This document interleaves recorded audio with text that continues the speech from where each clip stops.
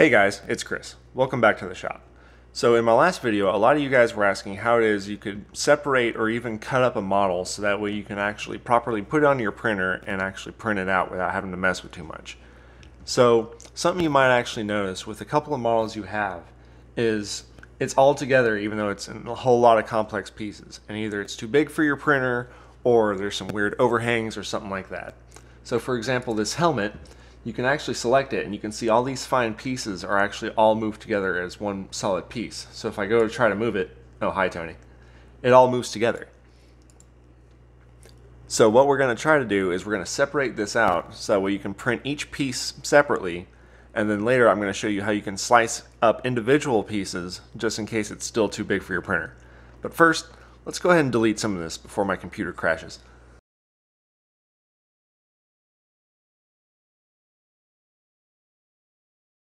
There we go, much better. Okay, so as you can see here, we have the main helmet of the Hulkbuster. Not related to anything I may or may not be working on in the future. And as you can see when we select it, every single piece is selected. So even though this is separated out, it actually is all considered as one solid piece. Well, you can actually go in and fix that in just a few very easy steps. All you have to do is in Blender, go from Object Mode to Edit Mode. From there, go over to Mesh, Separate, then by Loose Parts. And now you can see each piece actually has a line going around it. Let's go back into Object Mode. Now, next time I click on something, it's isolated. Each and every piece has actually been perfectly separated out, so that way this time, when you go to try to move something,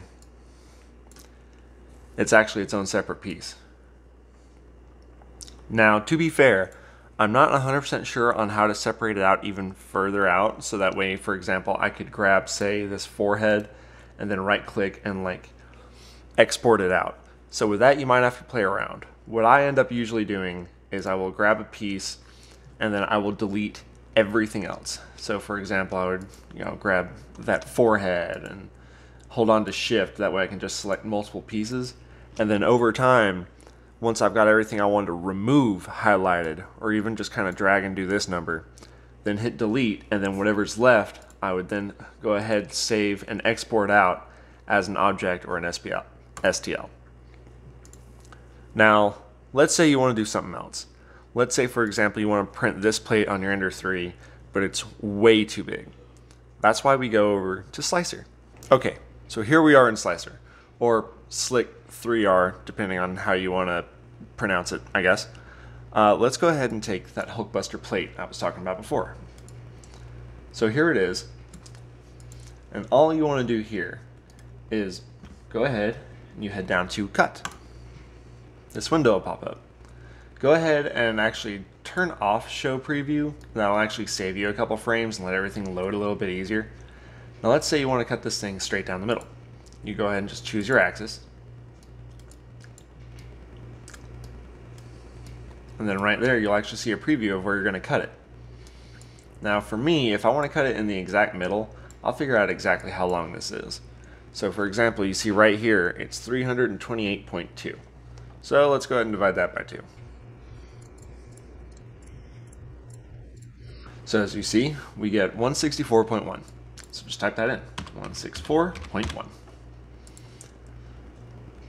And then we go ahead and for keep, you keep the upper part and the lower part, even though technically right here it's left and right, but whatever, semantics.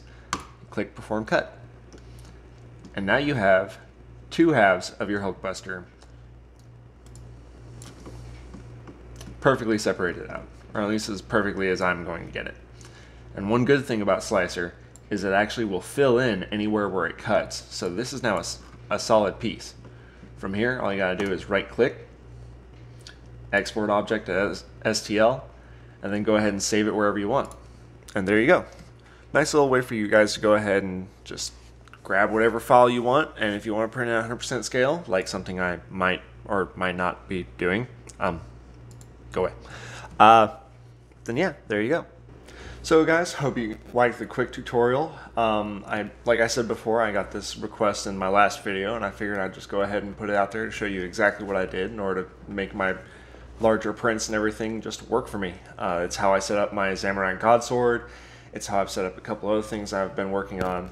It's a really easy thing to do. A lot of people like to think that stuff like Blender is actually really complex, but it's actually a really powerful tool as long as you know just where to work it and where to go with everything.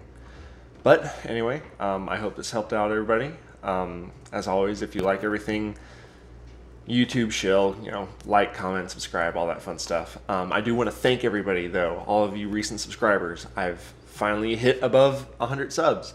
I know for the rest of the YouTube world that isn't a number at all that they think about. They probably get that in a day, but honestly to me, this is awesome. This is cool. I didn't even think I had 100 people that liked me. No, I'm just kidding.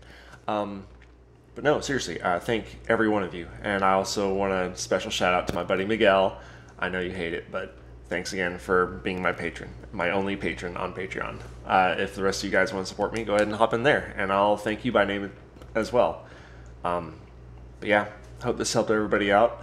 So thanks again for swinging by the shop, and I'll catch you guys in the next one. Bye.